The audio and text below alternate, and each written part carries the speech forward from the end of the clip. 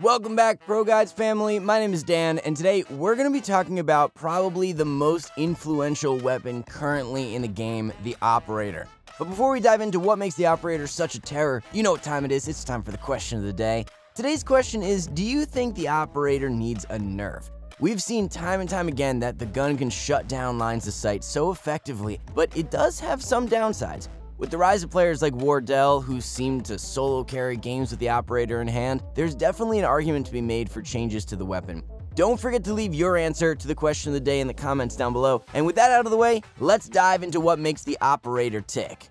Whenever you're talking about a weapon in Valorant, it's always important to start with the stats, and the Operator is no different. Being a bolt-action rifle, the Operator has a relatively slow fire rate of only 0.75 rounds per second, but makes up for this lack of speed with the highest base damage per shot in the game, clocking in at 255 damage per headshot, 150 damage per body shot, and 127 damage per leg shot anywhere within 50 meters. To put that into context, if you're wearing light shields and you get hit with an Operator anywhere on your body, you can enjoy spectating your teammates for the rest of the round. With heavy shields, the only way to survive an op shot is if you get hit in the legs, and even then, you're going to be left pretty badly damaged, so you better hope your Sage is nearby. With also the best optics in the game, with a 2.5x and 5x variable zoom, the op can both deal with shorter and longer range opponents, depending on what the situation requires. Scoping in with the weapon also significantly increases its accuracy and makes it a true sniper. Unlike the Marshal, the Operator has horrible unscoped accuracy, actually the worst in the game. Even standing still or crouching while no scoping is not recommended unless you have other options and really need that jet to get out of your face. With only 5 bullets in the magazine and 10 shots in reserve, the Operator doesn't give much room for error in shots, so spamming corners with this weapon is not recommended, even with its high wall penetration. With the weapon clocking in at 4,500 credits, it is certainly not a weapon you will be able to buy many rounds in a row, so if you choose to purchase one, make sure that your team is on a buy round and understand where your economy will be if you do die and lose the weapon. As we've seen so far, the Op is a precision weapon designed for those who can master its slow rate of fire but amazing accuracy. In order to look at what makes the Op so good, we're going to have to take a trip down memory lane and back to the game that inspired Valorant, CSGO. In CSGO, there's a weapon similar to the Operator called the Op. It's a bolt-action sniper that has horrible unscoped accuracy, slow rate of fire, but can one-shot armored opponents to the chest or unarmored opponents anywhere. Its cost is also pretty close to the Operator's at $4,750. The Op is still a frightening weapon to face in CSGO, and while it still does a great job at holding down angles and preventing pushes, why is it not the same terror to face as its cousin in Valorant?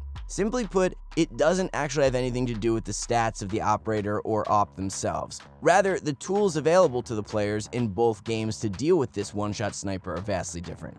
Taking a look at CSGO, we see that there are actually no agents with abilities. Instead, every player can buy a set amount of utility every round. Each player can hold up to 4 pieces of utility with access to only 1 smoke per player and up to 2 flashbangs per player. If we assume that every player on the team buys 1 smoke and 2 flashbangs on a buy round, we see that the team has access to 5 smokes and 10 flashes per round.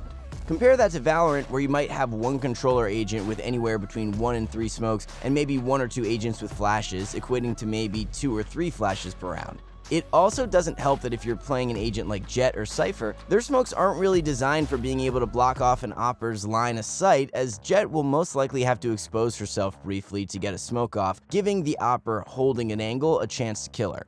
With Cypher, it's very difficult to get his smokes far enough to actually block off an Opper, and his smokes are really only useful if you need to cross an angle being held by an Op, not if you need to push into the angle that the Opper is holding. Even Viper with her Poison Orb struggles to place smokes deep into long angles that an Op is normally posted at. That really just leaves Brimstone and Omen as the 2 agents that can really smoke an Opper off an angle. Brimstone can also struggle at points because of how limited his range to place smokes can be, so in some situations it might be hard to get your team's Brimstone in a position to put down the smokes they need in order to just simply suppress the Opper for a short time. Flashes are another way to try and get an op to move off an angle, but that comes with its own downsides. Flashes tend to clear up very quickly, allowing the player with the op to just duck behind cover for a second or two while waiting for the flash to clear, and then immediately re-peeking and taking your Sage's head off. Like smokes, flashes can be a good tool if you need to cross an angle being held by an op, but struggle to actually force an opper to reposition and fight from a new angle. compared to CSGO, where literally any player can learn a simple smoke grenade lineup that completely blocks vision for an op, and the sheer amount of flashes that can be committed to blind a player using the op for a substantial amount of time, allowing for the attackers to take control of a state before the opper gains their vision back. As we just discussed, with the current state of utility in Valorant, there isn't much you can do on that side, so what about looking at the other potential answers to an op other than utility? Obviously, the best way to get an op out of the enemy's hands is to pick up an op of your own and try to out-aim the enemy. However, most of the time when an op is most effective is actually on defense, and that has to do with the speed that defenders can get to important angles and cover them with an op before the attackers manage to get to the same angle. So if you do opt to pick up an op on attack to try and counter another opper on defense, you are already starting out at a disadvantage, as now you have to peek into the enemy who is already posted and is most likely watching the angle. Mobility is another option available to try and aggress towards an opper. Using Raze's Blast Packs or Jet's Tailwind might be able to give you some level of success at avoiding an opper's first shot. But at the same time, these are not a foolproof way for getting around an op, as if the player is good, they will be able to flick onto you in a second, and suddenly you went from feeling like you had a chance back down to the op is OP.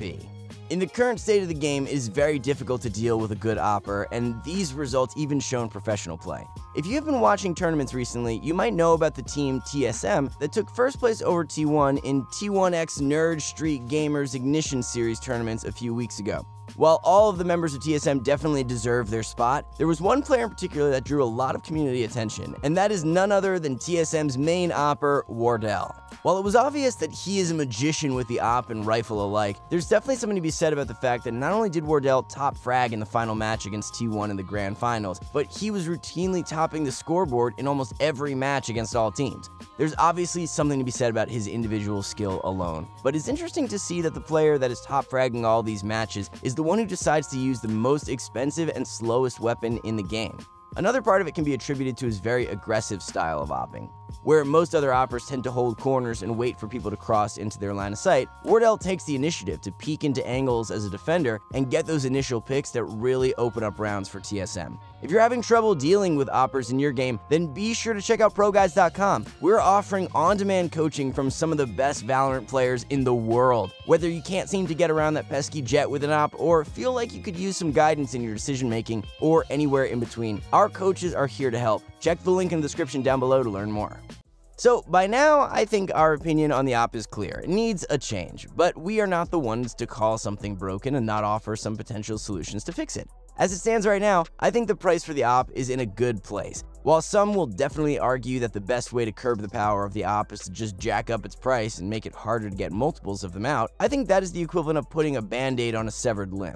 Sure, you may be able to go a bit longer without a proper fix, but you aren't addressing the root cause of the problems with the weapon. In the same vein, limiting each team to only one op per side or implementing any sort of weapon restriction sets a bad example for the rest of the game and could lead to more problems down the road. Look at what happened when Blizzard implemented roll lock into their game and forced every team to run 2 DPS, 2 tank, and 2 supports. People lost that creativity in finding new and exciting combos and arguably led to the current state of Overwatch and its professional scene. No, instead, let's focus on the potential changes to utility that Riot could make to help curve the op's power without directly affecting its stats. Adding more agents to the game like Omen that can smoke multiple times per round and don't need to be within spitting distance of the enemy to do so would be a great start. There's a lot of balancing work that would need to go into making sure the character isn't broken, but maybe making the smoke a projectile you have to line up in order to get it to where you want is a good way to help curb that agent's power. Alternatively, they could also make flashes stronger at longer distances. As it stands currently, it can be pretty easy to turn away from flashes and reduce or even straight up negate their effects. Especially since most players using an op like to stand near corners so they can retreat back to safety if they start getting pushed too hard, flashes tend to be a lot harder to land effectively on an op. Increasing the power of flashes across the game as a whole would help bring down the op a notch, but that could also potentially make flashes too overpowered in other situations. However, it is a potential route Riot might explore.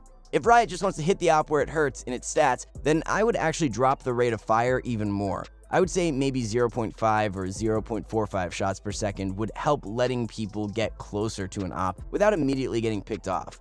It would also get oppers to play a bit more defensively and think twice about peeking a short angle into 2 enemies, because now they will have to wait a lot longer for their gun to reset, giving the other team a better window to respond to the op by either getting aggressive or making the call to fall back. Nerfing the op's movement speed is another change that might make oppers play a bit more defensively and give anyone holding an angle that an opper might peek into a bit more of an advantage, since the player using the op will be moving slower, so they will have less time to react. Only time will tell how Riot will decide to change the op, but who knows, we could be seeing some op nerfs coming as soon as the next patch.